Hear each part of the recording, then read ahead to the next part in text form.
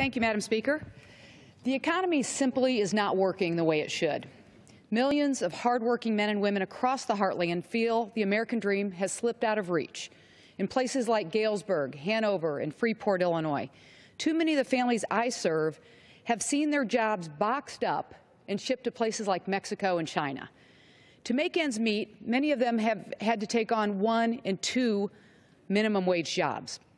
That's not the American dream that we believe in.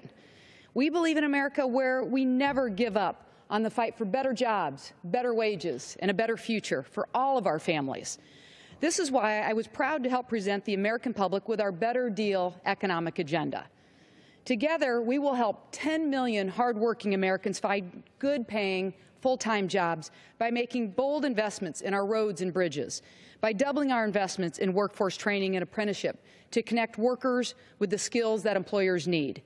And while wages will go up, costs will go down by reducing the price of prescription drugs and making child care more affordable. The American people are tired of excuses from Washington. They want real action, and we have a real plan. Thank you, Madam Speaker. I yield back.